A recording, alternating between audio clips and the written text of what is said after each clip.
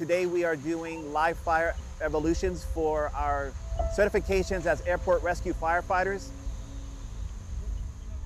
We are first response to any off-station aircraft emergency, where we support everything that happens on the airfield. This is an extremely important class for our guys to understand the importance of firefighting and saving government aircrafts. Of course, most importantly, saving the Marines that are inside the aircraft.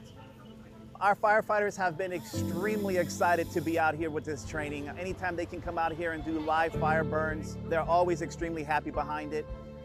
We would like to continue to build upon this training, doing bigger, more complicated exercises and responding to drills onto the airfield.